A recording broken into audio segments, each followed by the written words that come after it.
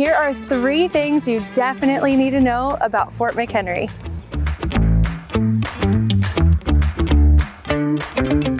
Fort McHenry was built in 1798. It's been used by the Coast Guard through World War II, and now it's a wonderful place to come and learn about Baltimore's most historic site. Although they're not blooming right now, Fort McHenry has cherry blossoms. You don't have to go all the way to DC when you can just come on down to Fort McHenry, walk along the path, enjoy the water view, and maybe even pack a picnic. Fort McHenry was the birthplace of our national anthem, the Star-Spangled Banner.